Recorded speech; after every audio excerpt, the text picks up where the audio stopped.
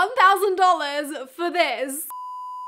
What is up, everyone? Welcome back to my channel. I hope you guys are doing well today. For today's video, I think I have spent the most amount of money I have ever spent on one video. As you guys can tell by the title, today's video is all about trying the new Kim Kardashian x Dolce & Gabbana collab. And let me tell you, it was not cheap. I spent £4,500 on this video. My bank account is screaming right now. You guys know I love trying out anything to do with the Kardashians. I feel like it always does really well on my channel and you guys enjoy it, so I just had to do this. If you guys are new here and you guys haven't seen my face before, hi, I'm Roxy, welcome to my channel. If you want to stick around, be sure to subscribe down below. But if you guys want to see what I spend that amount of money on, then without further ado, let's get into it. Okay, so first things first, let's go on the Dolce & Gabbana website and just have a look and have a little browse through the collection because some of these pieces are wild. Okay, so here's the collection. Here is kind of like a quick overview of the kind of pieces you can expect, and I feel like they are very, very Kim. We've got the leopard,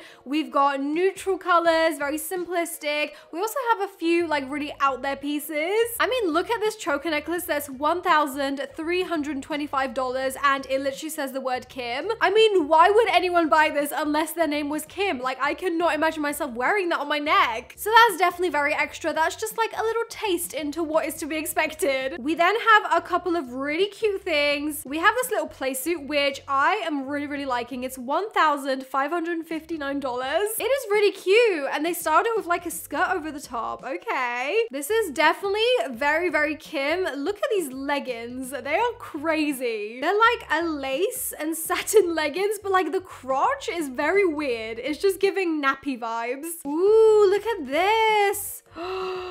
This is £7,645, but look at all the butterflies. I'm obsessed. I have no idea where I would wear something like this to, but I like it. Ooh, this is giving very Wednesday Addams. Okay, £3,295.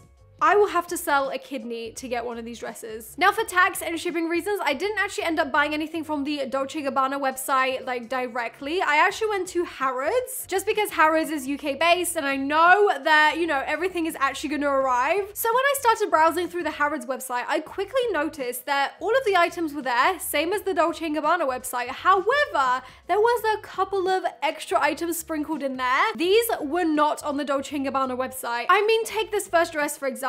It is stunning. It's a crystal mesh dress. It's very beautiful, but it's, I can't even say the price. It's 60,000. It is 60,000 pounds. I cannot understand how clothes can be this expensive. I mean, I know it's made of crystals. I get that. But 60K, come on. That can almost pay for a house. Like, that's ridiculous. It's just so strange to me because some of the collection pieces are like, you know, 1,000, maybe even under 1,000. And then in the midst of that, we have like these really expensive dresses. I mean, here's another one, 45 grand for an embellished lace-up mini dress. I mean, that price is just not okay. I just want to know, like, for real, who is buying a dress for 60K? From a Kim Kardashian collection. Anyways, clearly I cannot afford a dress for like 40K or 60K, so I ended up picking the more affordable pieces of the collection, even though these were still hella expensive. So here they are in this box. This is the most expensive box I have ever held in my hands. Oh my gosh, okay, here it is, and everything inside. No, I only picked up 3 separate pieces because my bank account would not allow for any more. The first item we have is this right here, and here is the photo of the item on the website. This is the Dolce & Gabbana Marquisette bodysuit. This was $1,595. It is a ridiculous amount of money for a bodysuit. I'm just gonna put this out there. I know that everything in this video is totally overpriced, and I am not one to like buy into designer things. Like, I don't ever really care for designer things. I feel like it's honestly a waste waste of money most of the time. But when I saw that Kim collaborated with them, I honestly just felt like I had to try it. This is my first ever item that I've purchased from Dolce & Gabbana, like ever in my whole life, I think. So I don't have like an idea of what the quality should be like. I can only imagine that for this kind of money, it should be pretty good. So here is the bodysuit and what it looks like. It is very, very sheer, as you can see. It actually has really, really stunning detail. Like the lace and everything about it is really cute. I absolutely love the color. I hope that it's gonna be nicely fitted. It actually has boning on the sides as well as like the front and back of the whole bodysuit. So hopefully it's gonna give you that snatched kind of figure. It also has a zipper on the back here. The straps on this are indeed adjustable, so that's really good. And yeah, that is the whole thing. Over $1,000 for this. Honestly, I cannot fathom like why this would cost so much, but let's go try it on and see if the fit is worth the money. All right guys, so here is the first item and what it looks like on. I did have to put some neutral shorts underneath this just because it is completely see-through. As you can see though, it does literally fit like a glove. It is so nicely fitted to my body. It feels very structural. And I'm not 100% sure if this is just to be worn like this on its own. Maybe like you could dress it up with something over the top, but I'm pretty sure this is an undergarment. Like it literally looks like something you should be wearing under your clothes. I know that on the runway, anything goes, but to be honest, I cannot imagine wearing something like this outside. Like why? I literally feel naked in this and I literally spent £2,000 to feel like that. That is an absolute ripoff, especially when I am born in my birthday suit, which is completely free. Honestly though, I feel like this as an undergarment is very good. Like the boning and everything is really keeping me tucked in. I feel very supported. The cups are really nicely fitted as well. Even though there's no like padding or anything, I feel very supported in this area too. This is what it looks like from the back as well. I mean, yeah, I honestly just don't understand what this item is for. But all I'm gonna say is I would definitely never wear this out on its own. I would totally wear something underneath, but then that kind of just defeats the point of it. Like you're paying $2,000 or however much this was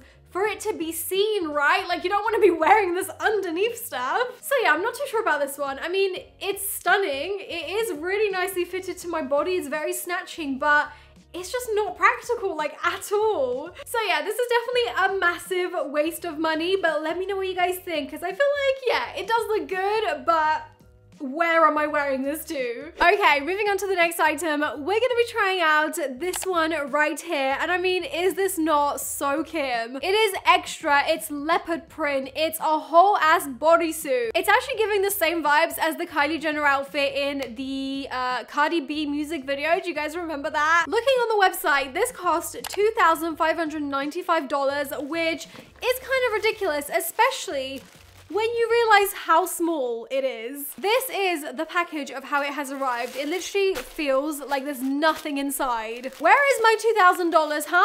Is this it? Are you in here? This is what $2,500 looks like, you guys. So here it is. This is what the jumpsuit looks like. I actually did not expect that this would be the fabric it's made out of. I probably should have checked the details on the website, but this is literally made of like the most sheer fabric I've ever seen. Like it's literally see-through. I don't know why, but on the website, when I saw the photo, it kind of looked like it was made of like a really chunky kind of velour fabric. Like that's what I was expecting in my head. But this is literally like the most sheer chiffon kind of fabric that I've ever seen in my life. It has this little label on the sleeve, which is interesting. But apart from that, it's literally just a turtleneck bodysuit. Like there's nothing to it. It is completely see-through. It's pretty much the same fabric all across it. So honestly, I'm a little bit disappointed, I have to say. But I guess let's go try it on and see how it fits. All right, okay, I take it all back.